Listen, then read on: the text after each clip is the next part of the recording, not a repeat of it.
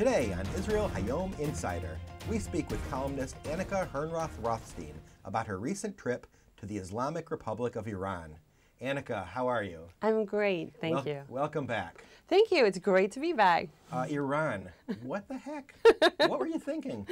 I wasn't, and then I went back and I wasn't again, but I'm very, very glad I went. Okay, it was on a whim. On a whim?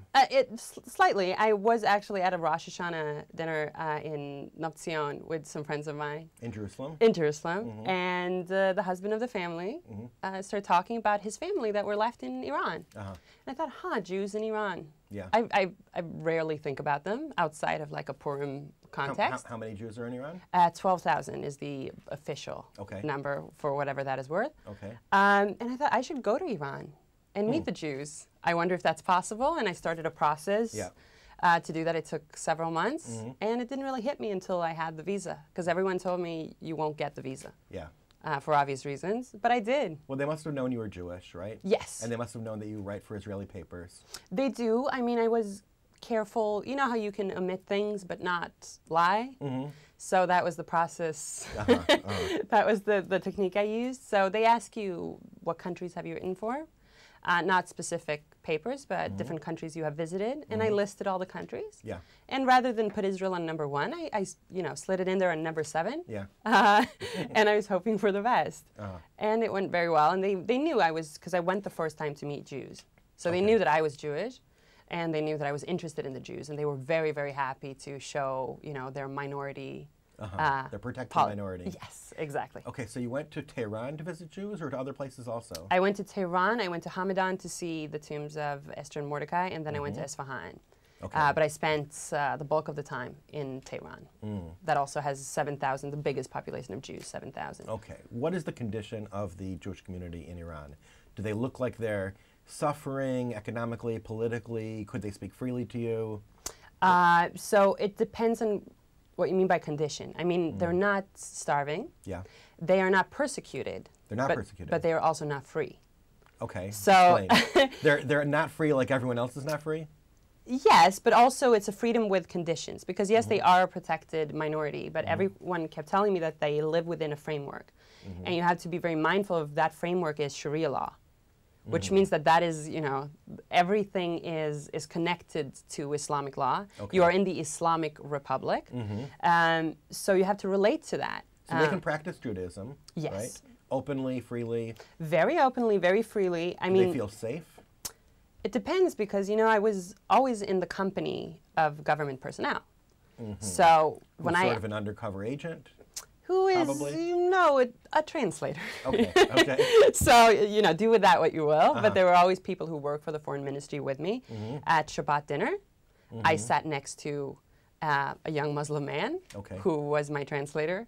And it's, a very odd situation to make Kiddush in front of a Muslim man in the Islamic Republic of Iran. So, the host said, I'm so sorry. I'm sorry if I offend you. I'm sorry if I offend you. And the man said, no, that's fine. But you see that framework that, yes, they're free to practice their religion, more free in a certain sense that I am where I come from. In Sweden, because there are several kosher butcheries in Tehran. I went to several kosher restaurants. And wait, and in Sweden there's no kosher butcher? No, there's no kosher slaughter since 1937. It's outlawed. It's illegal. Okay. Right. Okay. And people walk outside with kippot, and you see, kids playing. Things that you wouldn't do in Europe. No, of course, not anymore. Wow. And I could go out and have kosher food, which I can't. So. What about the population in general? Do you get the feeling? Did you feel the effects of the economic sanctions that have been put on Iran for who knows how long? Yeah, and people are speaking about it quite openly. They're very excited about the possibility of a boost in economy. And you see the same, because everything is off-brand. And everything I saw, cars catch on fire because of the tires they have to use because of the sanctions. So they have, Chinese tires that are of, lesser quality. So people were not at all surprised when cars started, burning in the middle of the street, because this is something that happens because everything is off-brand. They've been disconnected from the world, from certain parts of the world. But they also have created a world within that. I didn't see suffering and poverty, but then again, there were so many things that I did not see. It's not North Korea by any means, but it's a very, very controlled picture that is presented to anyone who comes there, because I wasn't walking alone. I wasn't walking around talking to people freely in the street. Okay. I wasn't able to pick up my camera and take pictures freely on the street. Okay, you took a lot of pictures, though. I took a lot of pictures, but I asked. You know, I asked, is this all right? Can I speak to this person? I was not allowed to be close to large groups of people. And then again, large groups of people were not really possible close to the election because they were... Yes, you were there. You were there the second time for the election. Yes. Okay, tell us about that. First of all, what happened during the election, and what was it like to be there? Well, it was interesting. The thing leading up to it was also interesting because I was very excited to go once, you know, because I never thought I would ever go to Iran. And then on the last day, they said, we would like to offer you to come back. We would like to issue you a visa now to come back and cover the elections. Really? Okay. And of course, I knew that there were strings attached, as there always is. And I thought, but I can't miss this opportunity because it's an historic election in a way because the supreme leader is so old. And the election is for the parliament and the assembly of experts that will at some point elect a new supreme leader. Only when this one goes. When this one goes. And he's now, at this point, 76 years old. He's in very bad health. No one knows exactly how bad. Okay. But I saw him in person. Really? Yes. Tell us about that. I was invited to go to the Supreme Leader's house on election day that morning to watch him cast the first vote in the Iranian elections. And of course, who says no to that? So I went to his house. That's like their version of the White House? Yes, I mean, not as accessible, I would say. So they let it be known that this was a very elite group of 20 people that were allowed to go. 20 foreign journalists? Yes, and then some Iranian journalists from Press TV and you know their outlets. Yes. And then, of course, it was clergy surrounding him. Were in awe of this tiny man who walked out. Really? And you know, shook everyone's hand and then put the ballot in and left. And what I could see, he's old, he's decrepit, he's, you know, he won't see the next election, which was why this was an important one. Okay, and we hear in the West that the reformists made major gains. It was a big victory for them. Right. Would you confirm that? Is that something that is it meaningful, first of all, the difference between the hardliners and the reformists? No. I mean, the simple answer is no, because you have a system, the long and the short of it is that the supreme leader is a placeholder for their Messiah, the 12th Imam, who they're expecting to come any day now. Right. And he is there to take care of the nation until the Messiah arrives. And every ounce of power comes from the supreme leader. And he picks the clergyman, who then picks the assembly of experts, who then picks the candidate. Supreme leader. So, I mean, it's a very close circuit. So does it matter? Is there a difference? Perhaps if there is a slightly more moderate supreme leader, at some point there will be fewer executions. Maybe, I mean, but it's degrees in hell, if you know what I mean. So it's not a major radical difference. And when we say reform and when we say conservative, it doesn't really apply to an Iranian context. And I would also, I mean, I thought before that there would at some point be another revolution. Before I went, I thought, this is a people who yearns for the West. Yeah. And who... Is that the feeling you got, that they yearn to be accepted by the West or to become part of the rest of the world? I thought this before I went, and I completely changed my mind. Really? My view is that this is an extremely proud nation, extremely nationalistic, who wants more freedom within their context. Okay, but on their terms. On their terms. After 2009, there's no... The fire, the government put out that fire within the people in a very, very effective way. And what they're looking for now, in my opinion, through the deal, is a better economic... Through the nuclear deal? Yes.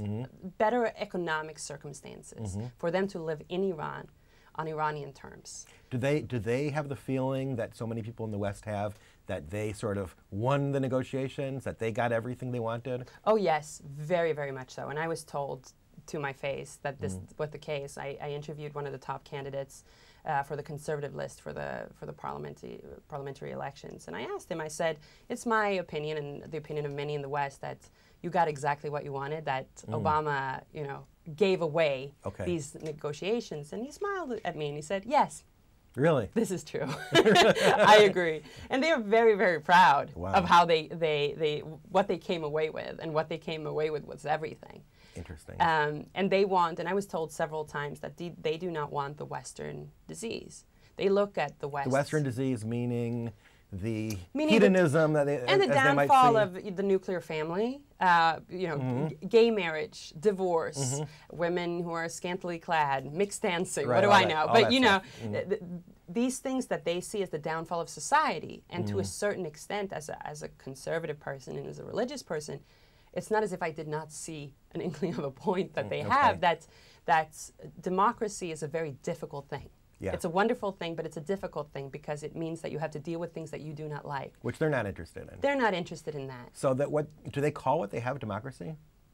Yeah, I mean, people said that to me, but again, I was there as a foreign journalist, close to the election. So what I was told is not necessarily what people would tell each other in the context of their own home. Right? So of course they call that democracy, and they're very proud. And I got a text from Rouhani. I got an Iranian SIM card, and for some reason Rouhani had my number. So you know, you get a text on Friday morning, the day of the election. He says, you know, our proud democracy, and let's show the West by voting and showing what a strong democracy we are. In English? No, in Farsi. In Farsi.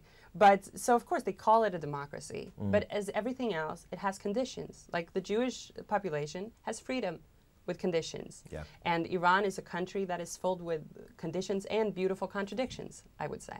What was the thing that surprised you the most about your trip? How much I love the country. Really? Because aside from Israel, I've never fallen that deeply in love with a country. Wow. With the people, the views, I mean, obviously not the political system. No, but the people, the mentality, the Persian and the Jewish mentality is quite alike. I mean, we're very academic, very family-oriented, warm, respectful people, both of us. And I felt a strong connection to the people. Wow. And it's beautiful. I mean, my ties are there as well, and they, if nothing else, they have a deep respect for religion in that country. They do, yeah. So as a religious Jew from Europe, it was a fascinating thing. It was a real dichotomy. That's interesting. You know, because the Babylonian exile was really under a Persian rule. Right. I mean, it was so Judaism as we know it today is very affected by the Persian culture of way back when. Of course, and it was a deeply moving thing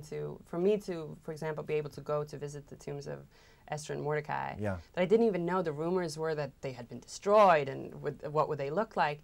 And to walk down the street in Hamadan and ask for it by name and have all these Muslims say, oh yeah, it's over there. I'm so happy that you come to visit it. Wow. And it's in this beautiful condition, and to be able to stand there and really feel history and feel connected that way as a Jew is a beautiful thing. Yeah. And if nothing else, I learned that when you travel as a Jew, it's weirdly the same wherever you go. Wherever you walk into a shul in whatever country, even in Iran, you feel connected. Nice. Okay, Annika, thank you very much. Thank you so much for having me. Are you going back? Oh, if I can at some point, maybe I will, if they'll have me, which I am not sure they will. All right, well, you got to write a book. Okay, well. When you do, we will publicize it. We'd be happy to. Excellent. And I want to thank the viewers for watching us, for continuing to follow us on Facebook and Twitter, and we'll see you next time.